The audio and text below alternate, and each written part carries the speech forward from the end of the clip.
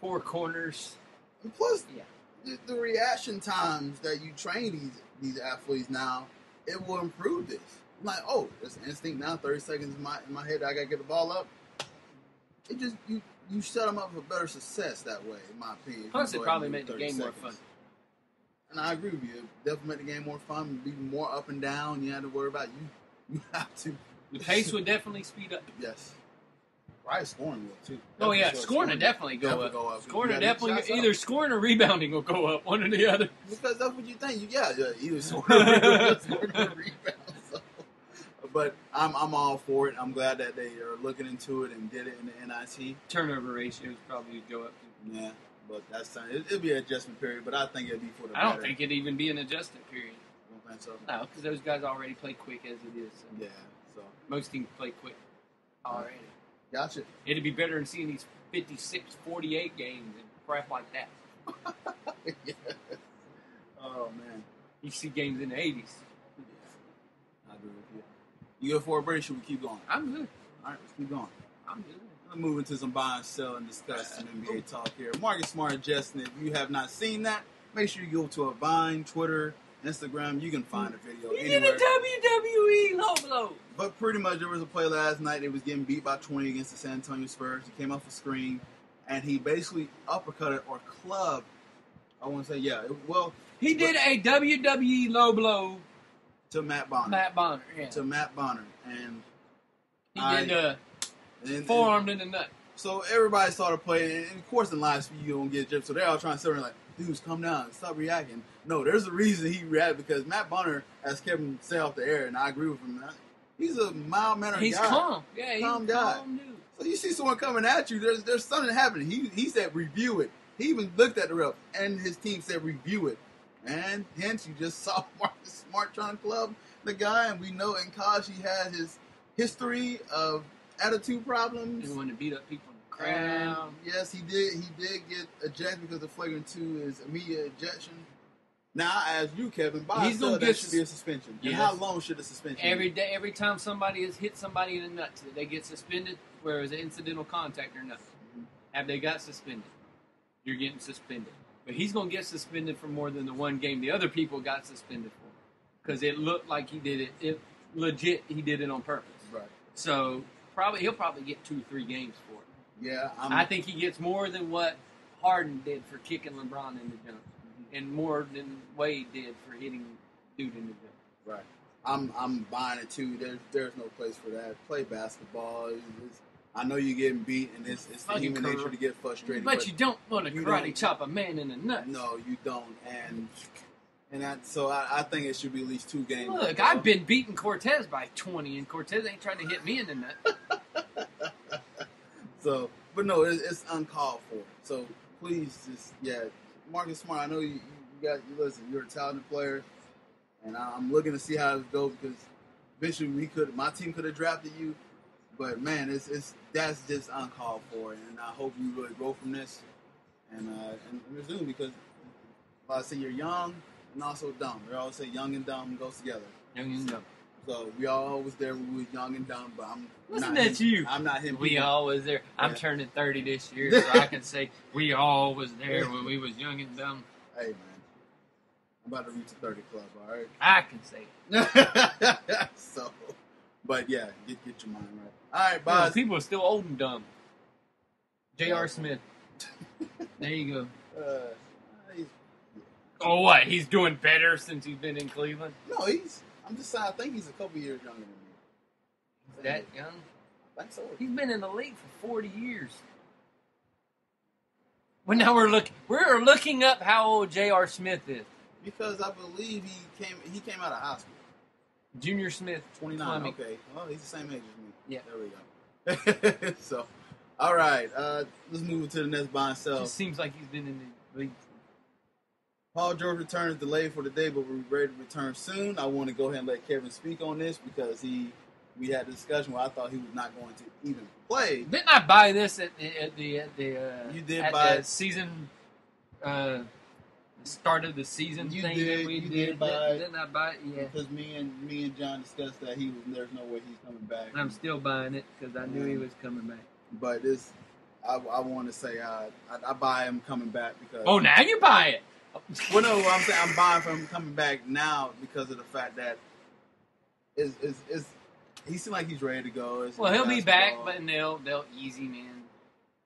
And what they're trying to do is get him ready for some playoff minutes. Is what they're trying to get him ready. Right. So, well, I mean, if they make the playoffs, which I think right now they're in the 8th position. Now, question: What do you think?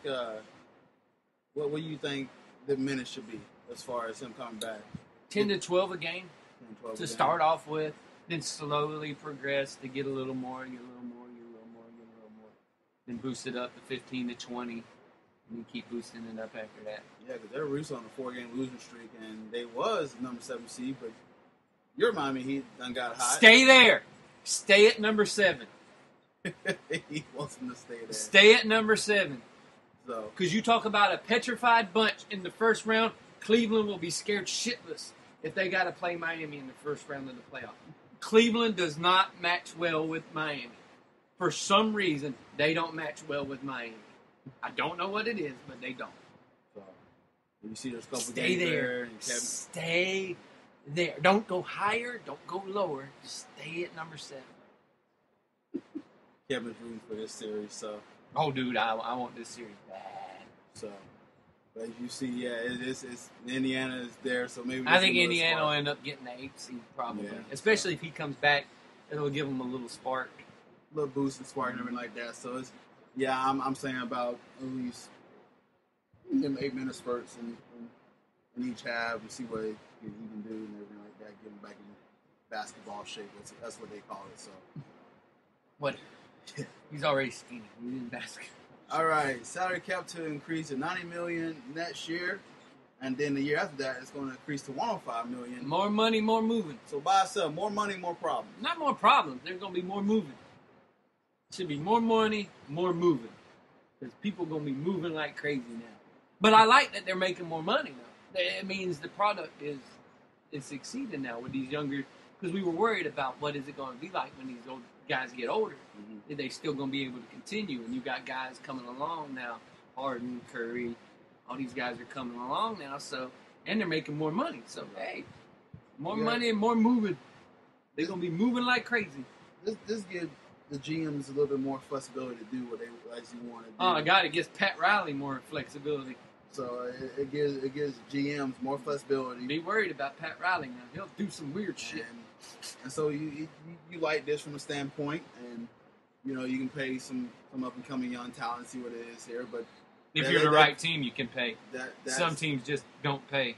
So it's a good move on the part there where, listen, you got an option where that you can get some talent and try to improve your roster through your young talent in the draft. But now you got an option to do it through the draft, and you can do it through free agency. There's no more excuses now. Now, some GMs will still find a way to mess that up. Billy King. So the GM for the Brooklyn Nets. Scotty. Who took a bunch of salary, and now all that, it's a mess with them. So Scotty. And also the bus too. Yeah, he's been the other bus. 76ers. Well, he's gonna be below the cap, so he just got to try to be at the cap threshold. So wait a minute, chill out. Y'all don't spend money, or when you do, you spend money on Channing Frye.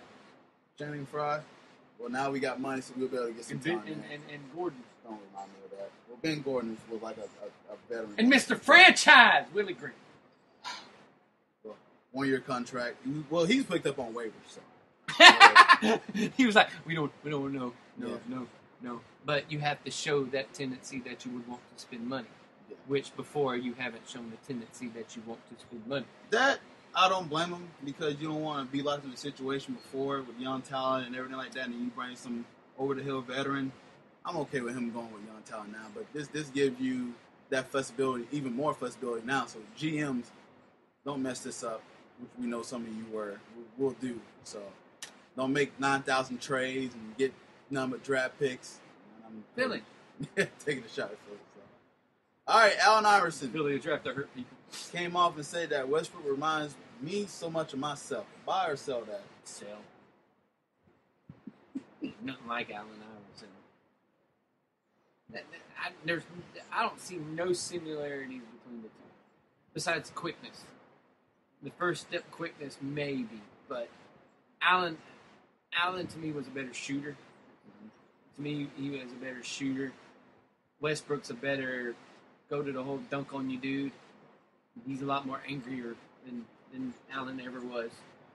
But Allen, to me, had better ball handling ability. He was a better shooter. He was a better passer sometimes. Yeah. But I there's little similarities, but not a lot. I wouldn't say he reminded me of himself. Allen had better hair. I would buy in the sense where the competitiveness, if there are certain traits, yeah, but not the whole package. Yeah, the whole package. So the competitiveness nature, I totally agree with that. Like, he got all this fire built into him, and he's willing to go ahead and actually take on a challenge and everything like that. But anything else, I don't see much of a comparison. Allen Iverson, someone who you respect from pound for pound. One of the top guys to play this game. Does one of them like practice and one doesn't? I actually don't know. But that's why I say from pound to pound, Allen Iverson, he had so many knick-knack injuries that he still played through them. I give a man much respect, Allen Iverson, and I would say you're definitely the better player than Westbrook. Allen was a tough little son. He was tough. He was a tough guy, and he took a butt whoop. He did, and he kept coming back for more. That's why I say, it was a shame to watch him try to go from team to team and try to still continue his career. It's just that ego you have. Like, listen, I can still play basketball. I should still be able to start. And then he didn't want to accept the bench role for the Memphis Grizzlies, and then he was cut after like 2 or 3 games. But Allen Iverson, you're definitely. I don't see the comparison. Just it may be just the competitive nature is the only thing that I see. So, all right. Last thing. Well, we got a couple more because we don't discuss the Kentucky thing, but. Efra Payton is he had back-to-back triple doubles, and there's been a lot of talk, at least now that at least there's some article coming out he should be considered for the Rookie of the Year award. Now there is always the ladder and everything that you go to NBA.com, and he would always be like top 5 on that, but now he's up to like the top 2 and top 3. Would you agree with him being considered for Rookie of the Year at all over Andrew Wiggins?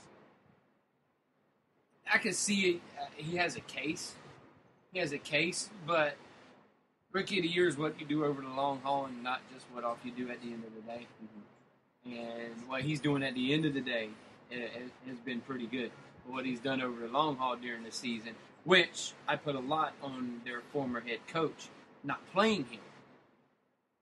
You really can't base it off of just what he's done lately. Should he be in the conversation off what he's done lately? Sure. But at the beginning of the year, he was nowhere to be seen because he wasn't playing. So you can make a case for it, but not really because of where he was at the beginning of the year to where he is now.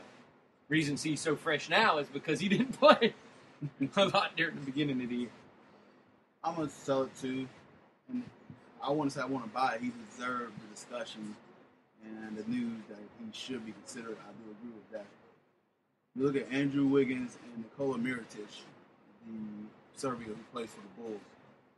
This guy, with all the injuries that the Bulls have had, is definitely a spread out four, and he's able to hit the shot. This guy can shoot lights out. I've been very impressed with him, and I've been very impressed with Andrew Wiggins. No doubt, I've been impressed with Efra Payton. This guy has the intangibles. We admit that his jump shot is broken.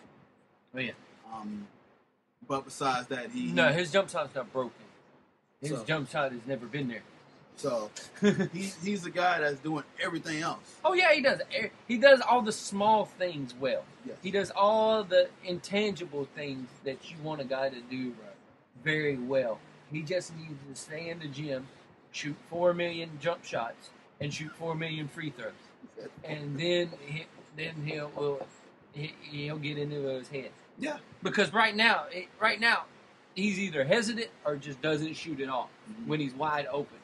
And from your point guard, you really can't have that. No. You have to have a little bit of confidence that your point guard is going to be able to knock down the shot.